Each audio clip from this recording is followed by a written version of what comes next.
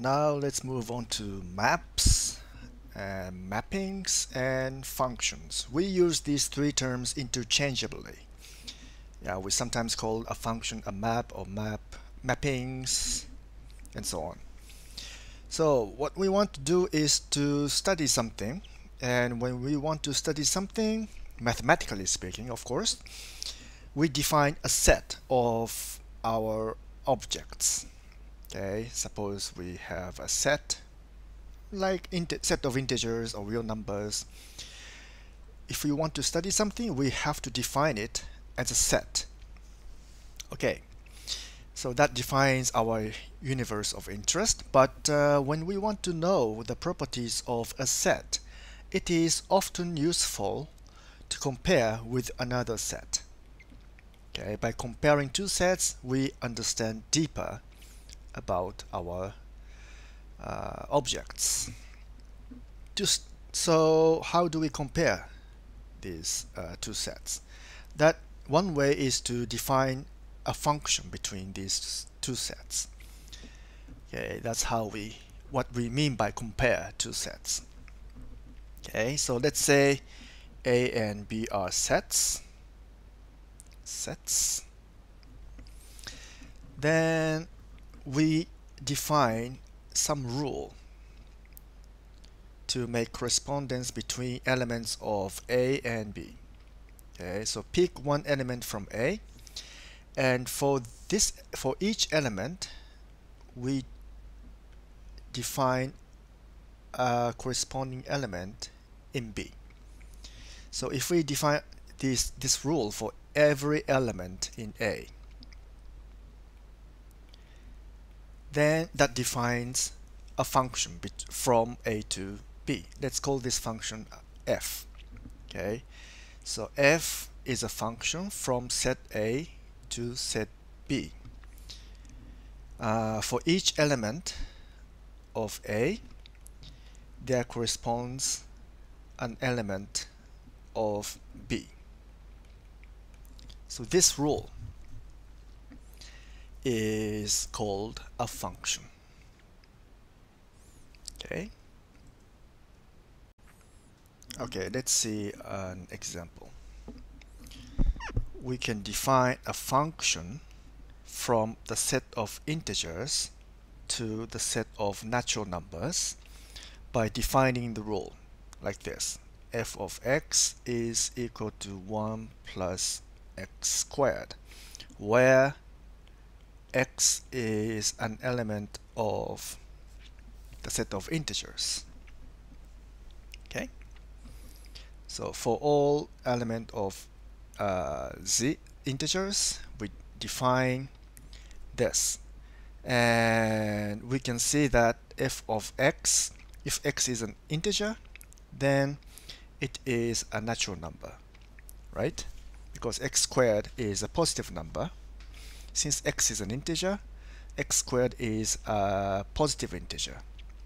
Adding that to 1 gives another natural number. So positive integer is a natural number, right? So f of x is an element of the set of natural numbers. For this, we write as a rule. So f x maps to 1 plus x squared. And this belongs to integer, and this belongs to the natural numbers. Most specifically, let's say if we choose -1, which is an integer, then this maps to 1 plus -1 squared, that is 2, which is a natural number. If we choose, for example, 3, which is an integer, this maps to 1 plus 3 squared, which is 10, and it's of course a natural number, and so on. Let us define some terminologies. Definition of domain and codomain. Okay, suppose we have a function from A to B. Then in this case, A is called the domain of f, the function f, and B is the codomain of function f. So sometimes we write dom f is A and codomain of f is B. Okay? And by the way, function we sometimes write like this: A to B and f is here. Okay? Either way is okay. This is okay and this is okay. And let us define another specific function. One specific function, which is identity function. So for any set, the mapping or the function id a from A to A, A is a set, so the codomain can be also the same set. So there is a special function called identity map. Say identity map that is defined by this. For each element of A, we define IDA of x as x itself. Okay, so it doesn't move anything. So it looks like this. We have A, and every element is mapped into itself. So that is, this looks very trivial, but sometimes it comes very handy. So this can be this identity map can be defined for any set. So in the case where A is a natural number, is the set of natural numbers, we define ID natural number x as x. So every natural number is mapped into itself. So for example, IDN 1 is 1, IDN 2 is 2, and so on.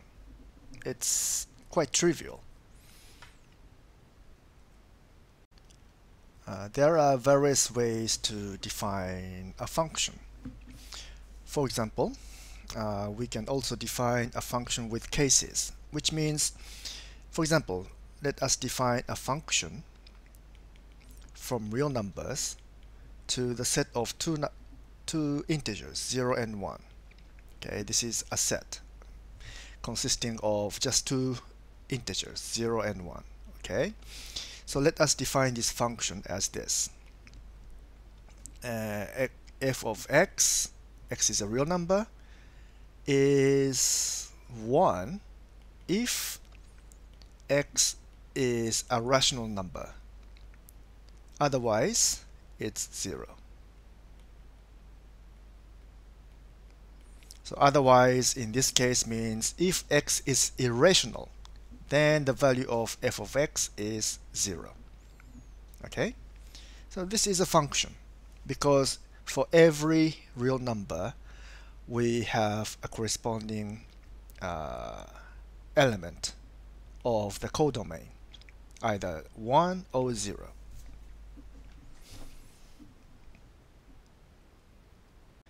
Now here's another technical term called image definition. Image. Okay, suppose f is a function from set A to set B. Then the image of f, so image of f is written as Im of f, which is a set that is f of a, where a is a. Okay, so this image is the set of all elements of B that has a corresponding element in A via the function f. Okay, so maybe I should draw a picture here. We have A and B, they are sets, and for every element of A, we have a corresponding element in B, right? But it does not mean that all elements of B have some corresponding elements in A, right? Because some elements of B is not mapped from A. Okay, so let's write this as this.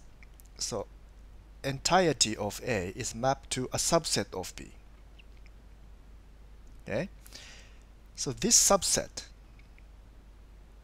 is called the image of F, and that is Im of F. Okay, there can be some elements in B to which no element from A come. Okay, so clearly image of F is a subset of the codomain of F.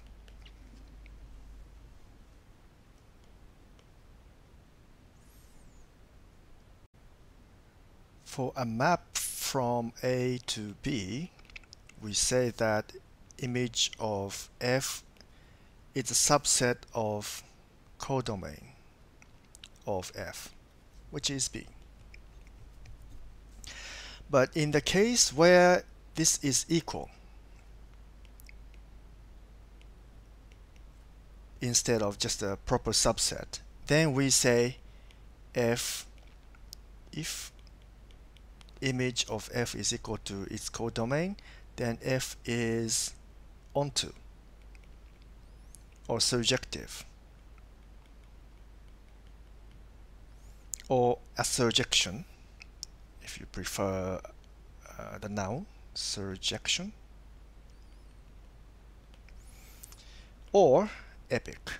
We have many terms for this, but and actually they do have some nuances, but at this point you don't have to worry too much about the difference, but we just use these terms interchangeably. Okay, so this means if we have a map A, B, and so if we have a map function from A to B, then the image of F covers entire B. So this case is this. Okay, so if this is the case, then this function F is called onto or surjective or epic. More logically, this situation is expressed as this. For every element in B, which is actually a codomain of F, there exists some x in A such that y is equal to f of x.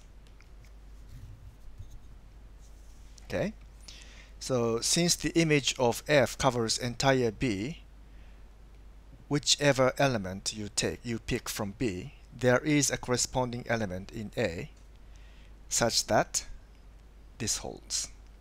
Okay, so if we pick any y from B, there is always some x in A such that f of x is equal to y. So this situation is expressed as this notion, by these notions, onto surjective, epic. Okay, let's see one example. We define a function from integers to natural numbers that maps each integer x into 1 plus x squared, which is a natural number. Is this surjective?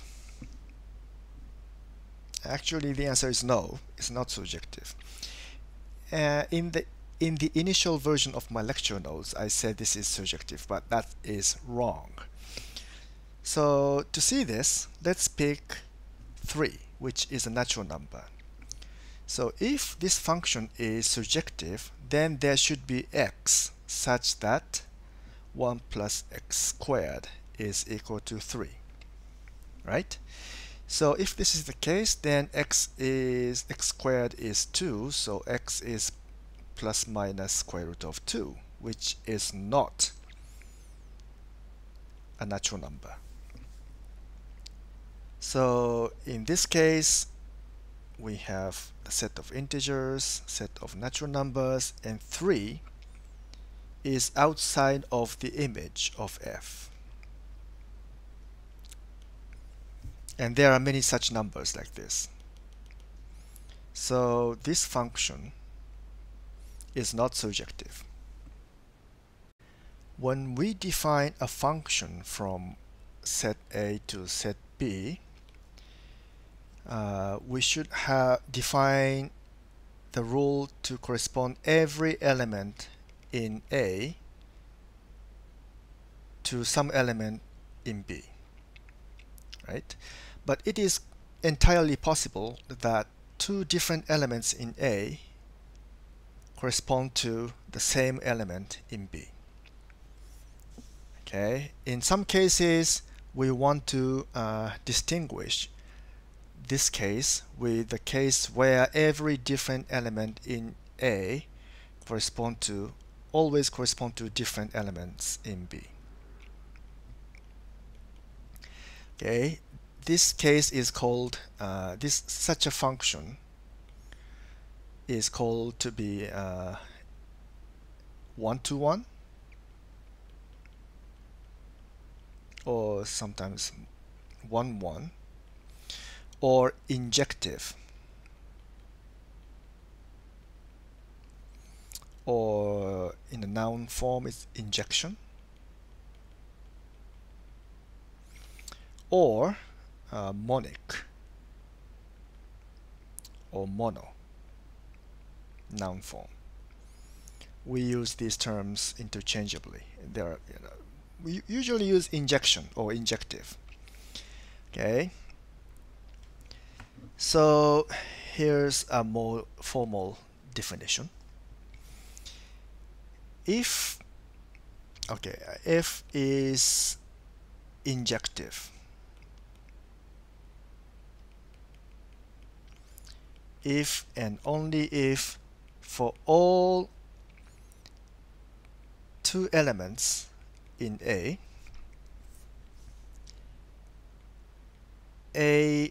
if A is not equal to A prime, then f of A is not equal to f of A prime.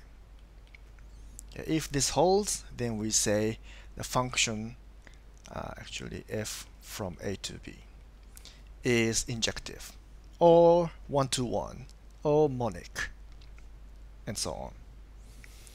Okay. Now note this notion.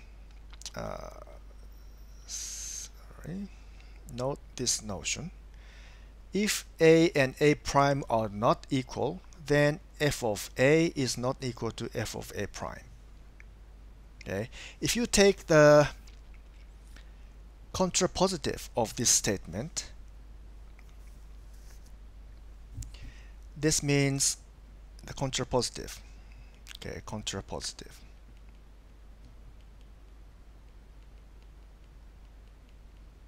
Meaning the negation of the right hand side implies the negation of the left hand side. Okay, contrapositive of this statement is this: if f of A is equal to f of A prime, this implies A is equal to A prime. Okay, so in terms of this diagram, if A and A prime are different points, then they necessarily map to different points in B. Or in case if they are actually equal, then that implies A and A prime are actually equal. So that's the definition of injection.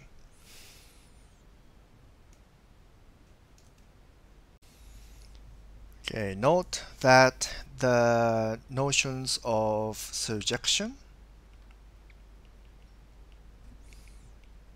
and injection,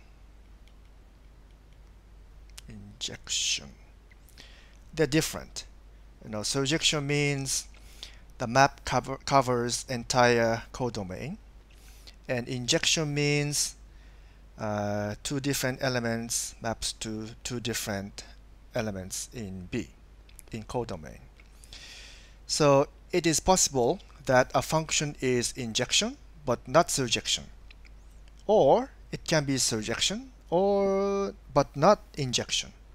Okay, so the image may be just a subset of B for an injection. But yet some function may be both surjection and injection at the same time. If that's the case, it is called bijection, bijective or bijection.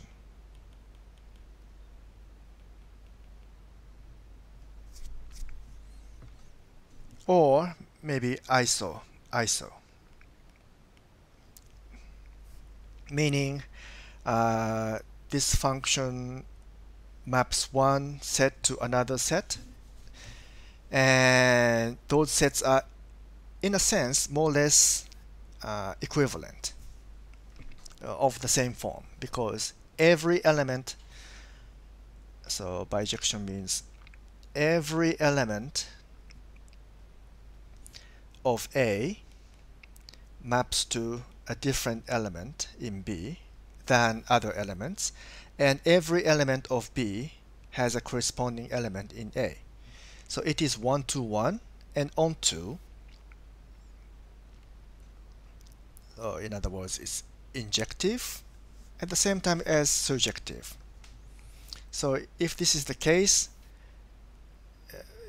the set A and B are more or less the same thing. It may look different, but essentially, at least in terms of the number of elements, they must be equal. So that's bijection.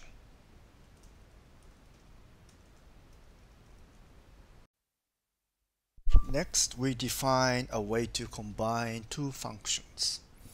So suppose we have two functions, f from A to B and g from B to C.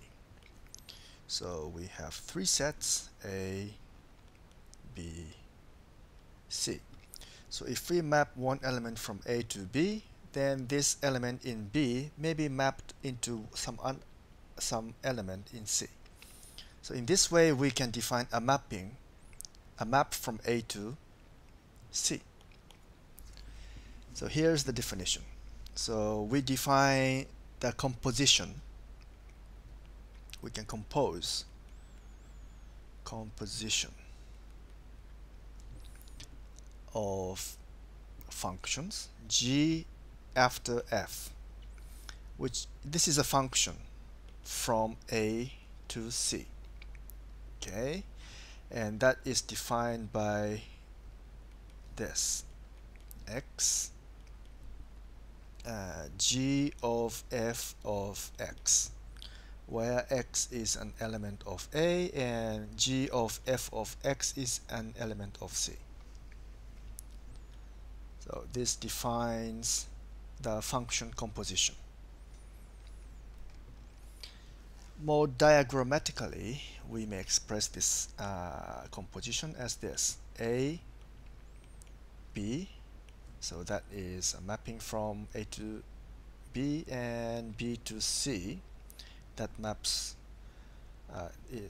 this map is G, and from A to C, first we apply F, then apply G. So that is G circle F. We usually call it G after F. Okay, so F then g. That is g after f. Is the function composition. And of course, in order for this definition to be meaningful, that we require that the codomain of f, which is b, is equal to the domain of g, which is also b, of course. Otherwise, this composition doesn't make sense. Okay, so we require that the codomain of f is equal to domain of g.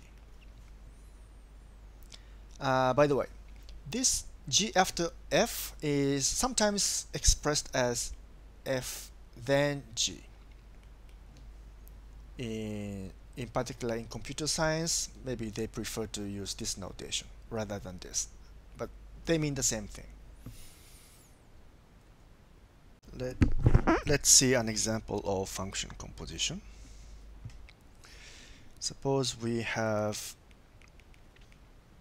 the two integers to integer defined by f of x equal to x minus 1 and g integers to a natural number plus 0.